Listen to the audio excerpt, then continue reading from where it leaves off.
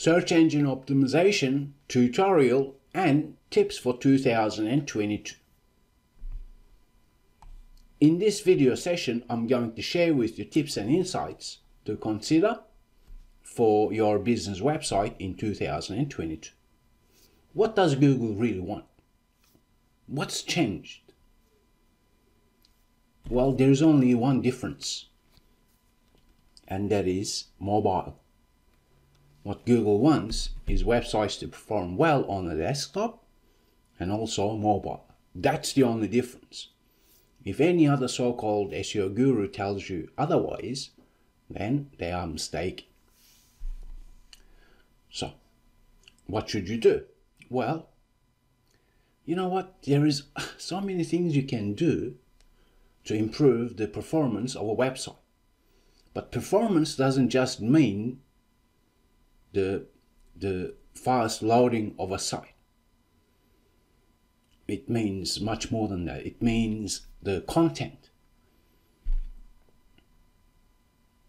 Like your content performs as well. What that means is I can make this website very fast. In fact, the home page is lightweight. Although it's built on WordPress, it's really fast. So I can use Google Chrome Lighthouse and then generate a report to show you. Or there are many tools available, such as, where are we? PageSpeed Insights. So this is one tool that you actually need to use for your website or your client's website to test the performance on a mobile and desktop. So the speed of a site, obviously, surely that's important. We can see it. Core Web Vitals is part of Google ranking factors in 2022. Basically, that's to do with user experience and website performance. But most people think that it's just to do with the speed of a site. Now, since you're learning with RankYa, let's imagine this scenario. Let's imagine this page loads within 1 second. That doesn't mean anything, because my content, as in your content on the website that you have, that also performs. Make sense? Just imagine the life cycle of a search pattern. Someone searches, Google algorithms kick in, and say, okay, let us show this website or this website. But over time, what happens is Google shift things around to see, okay, if we send that searcher to another website, what happens? So Google algorithms are really complex to work that out. So then many people who don't understand things, they say, oh, that's to do with Google dance. There's no dancing about, right? So then you need to step back and say, okay, you know what? All right, you can use plugins, you can use search engine optimization techniques to improve your page load times. That's a given, right? That's rather easy. But the fact is, the best way to improve page load times is sitting back and asking yourself, okay, how about the server that I have? Is that performing fast? Because that single factor is going to be the main difference for Core Web Vitals. Then your optimization skills. As I've said, you've got many plugins, you can optimize images and so on. But let's imagine your website is heavy. If that's the case, then you need to say, okay, what's the heavy part? Is it videos? If so, then you have to find different ways to render videos and not make them part of the page per se. So there are techniques to do that as well. In this YouTube video embed, what I've done is I've used different techniques to make sure the heavy video load is not affecting page performance. So there are techniques that you can do that. So I won't go into it, but rather just tell you there are different ways to improve page load times. I've shown you with the masterclass free version that images play an important part and you can easily optimize images, as in compress them, reduce the file size, as in resolution, optimize it with keywords, because images are part of a web page. Almost all websites have them, especially e-commerce sites. So then you can improve that, and in fact that's part of SEO strategy that you should be focusing on. Improve images on a site. That's gonna have great effects in terms of higher rankings. So 2022 page load times, as I've said, server is the main culprit, as in slow server is not good. Since web hosting is affordable, why not do your research and perhaps get a better web hosting, okay, including virtual private servers as well. I've got a couple of reviews on RankYa blog you may want to check out. So page speed for mobile is critical to double check, and as you can see, you're not going to see 100% anywhere else. The reason I show you that is not to beat on my chest, but rather tell you it doesn't really matter. You can have a slow loading website and still get great results, as long as you understand what Google wants, as long as you understand what SEO is. It's not just keywords. Now, a tip that I can share with you is this. You have a website, or your client has a website, then obviously you're going to have images, right? And you know how to optimize images, as I've shown to you. But you see, most people make this honest mistake, and I hope that you do not. And that is original content. What does that mean? Because Google loves original content. So original content are the words that you use, for example, but images as well. Stock images are not original. If you create an image that Google has never seen before, that's called original image. It's part of original content. Also, you know what? Most digital agencies go out and just get articles written. Right? They're trying to save time, grow their business and so on for their clients, for example.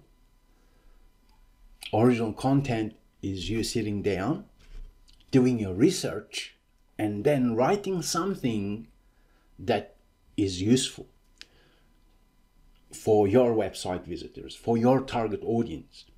And let's go and see. I'll show you an example because it'll make sense to you. I have a valued client based in UK. They've been hiring me for a while now. So I always, go beyond what they hire me for. So I write the content here, right? But where does that come from? We know the target keywords. You know the target keywords for your website, for your client's website. But the content is critical. You can't just have a small business website or an e-commerce site and think to yourself, okay, you know what, how do I rank in Google? And some idiots tell you to go and get backlinks, which is a spam. And then you're always swimming uphill, so to speak. You don't want to do that. Instead, use the tools available to you, such as Google Search Console. Within that, you have search results in 2022. Here, the content strategy for a typical website can be identified through Google Search Console. In this example, I can say, okay, you know what? Are people asking questions? And I can filter the query and say, okay, show me, the performance of a site when people have searched how-to type of keywords. And then looking at the position here, I can say, okay, you know what? We're lingering on 4th or 5th position. Impression is 77. Yeah, surely that's low. But in the second example, there is a related keyword here with how to. So now I can grab this, which I already have, and say, okay, you know what? These are the type of keywords that the website is rather performing to a degree. There are some impressions. That means people are searching for it. And I'm lingering on 4th, 5th, 6th, 9th position. and I'm not really getting the clicks. But the trick is this though. Once you identify these type of keywords, then you have to say to yourself, in terms of Google rankings, there is no such thing as ranking for key phrases. Google works on single word ranking. That means how to think of that as one word. Start, that's another word. Delivery, that's another word. Business, that's another word. UK, that's another word. So now, what you can do is, looking at this type of analysis, you can grab few different long-tailed keywords. And keywords made up of more than one word. Because then you can see the similarity. In this example, you can see, we can then divide these out and say, okay, these are the common words. These are the common words. Courier, delivery are synonyms. In terms of Google, they basically, 99% similar. So now, the next content should then be how to find customers for your courier business. But this content must be original. That means now I can research and then create a stunning information as well as original images too. Okay, so now the trick is that within that particular content, I link back to important pages. Okay, so no need to get backlinks or spam Google, because that's never going to help. If you're a local business, you may be tempted to get citation backlinks, citation this, local SEO. You'll never get anywhere following silly techniques like that. Instead, focus on content, focus on your website performing on mobile as well as desktop. And Search Console is your friend. This is the only tool that you need. Now, when you create that useful content and ask people to share, then they will over time share it. So there are different ways to get backlinks. So I'll touch base with that as well, okay? But you just can't spam Google. So when you create the content and it has links pointing towards other pages, as in other web pages that are important, then over time you will definitely get natural backlinks. And that's what Google wants. So page speed insights are your friend. You should definitely check it out. You can use tools, as in plugins, to improve page load times, but the best way to do so is focusing on web server. Just imagine a local computer that you're using. If you have, let's say, i7 CPU compared to i9 CPU, then you just can't compare these two different CPUs, right? Web pages work the same way. So if you have a slow server, then it's a slow server. It doesn't matter what you do on the front end, it's always going to be a slow server. Okay, so you already know how to optimize page load times, because RankYa blog and RankYa YouTube channel has great insights. Focus on Google Search Console, search results to find content strategies, and make sure there are no errors. Improvements, you can work on it slowly. But if there are errors, then that's affecting your Google rankings. And then original content. Remember what that means. That doesn't just mean, you get someone to write articles, but rather write targeted content and create original content whenever you can.